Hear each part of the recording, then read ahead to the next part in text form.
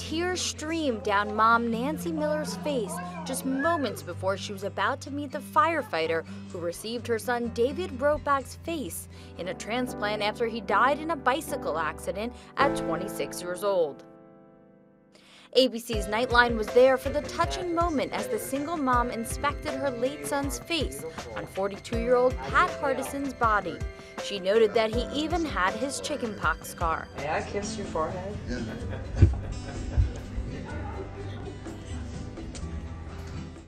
But the road to recovery for Pat wasn't easy. He underwent the full face transplant after losing his nose, lips, eyelids, and ears in a house fire in 2001. The 26-hour surgery was risky with a 50-50 survival rate. I was alive before, but I wasn't living before the transplant. Pat was finally able to give thanks to David's mom for helping to transform his life. Thank you. Nancy was also able to meet some of the other people who received her son's organs. Be sure to watch Inside Edition.